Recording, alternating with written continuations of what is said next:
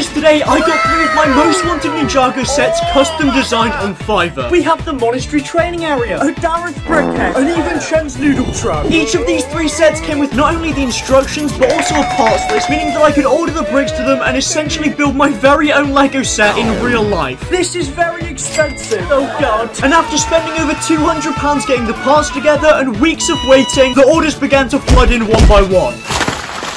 That's a lot of Lego. So please do consider subscribing because I have absolutely no idea if these sets, which I'd wanted for literally decades, are gonna live up to my expectations. Well, I guess let's start off with opening them, shall we? I had over 14 packages to go through, each with the pieces individually bought from tons of different sellers. So after carefully opening them all, there was no guarantee that this would be legit. Alright, so I've got all of the parts laid out now in what sets they're from. I think all the parts are here in somewhat good condition, but we'll just find out, I guess. Oh god. First up was the Dareth Brickhead, a 150-piece recreation of my favourite Ninjago character in the form of a Lego Brickhead, which are basically just knockoff Funko Pops.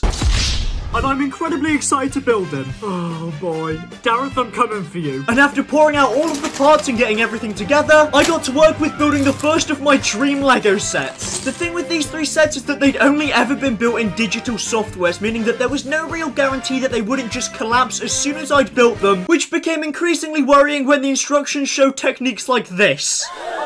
Disturbing, I know. I have no idea what this is. Bruh. But I continued onward and the Dareth Brickhead is now done. And honestly, this thing is absolutely gorgeous. You've got Dareth's luscious hair, his wonderful clothes, the star on his back, and even his shoes.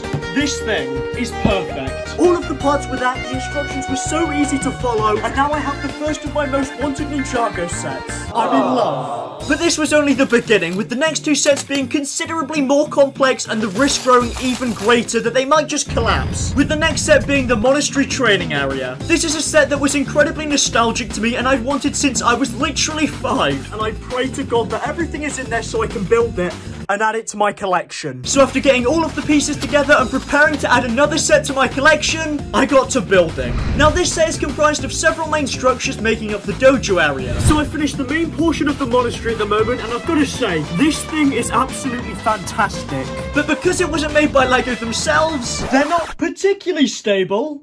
Oh god.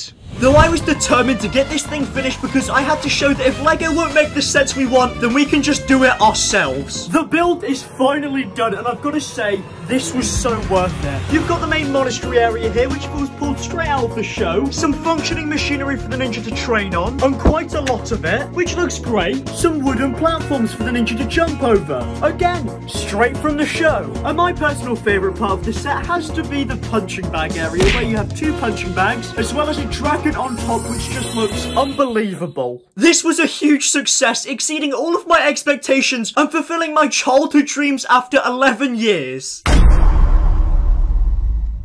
Now we're on to the final set, Chen's Noodle Truck. Now this is a set which I've been incredibly vocal about getting Ninjago sets that we need. Alright, so the first set is Chen's Noodle Truck. And a set which I was beyond thrilled with when the Fiverr designer came back to me with the finished product. But I still had absolutely no idea if it would be able to be built in real life. But I was about to find out. And I pray to God that this works or else my entire week will be ruined. Nonetheless, I began building, knowing that this set could very well make or break us showing LEGO what the fans really want. Alright, so the front bit of the truck is done. Looking good so far, but this is where things get tricky. The back portion of the truck was what I've been most worried about, not knowing structurally how it would hold up. It's just like a massive box. I don't know how this is gonna work, but we'll find out. And as I began building, things became incredibly apparent, and having waited for years to get my hands on this set, I could only think of one thing. I really want some noodles. And there you have it, Chen's Noodle Truck. This thing right here completely exceeds all of my expectations. It's just like the set from the show. Structurally, there are absolutely no flaws with it, and you can even open the back part so you can put stuff in, like an army to then go and attack a village of innocent people. I now had 3 of my dream Ninjago sets, which I had custom designed for me, ordered all of the parts from across the world, and finally built to add to my collection, and needless to say, it was more than worth it. I think all that's left to do now is try to clear up this entire mess. Please subscribe. This was very expensive, but it was worth it.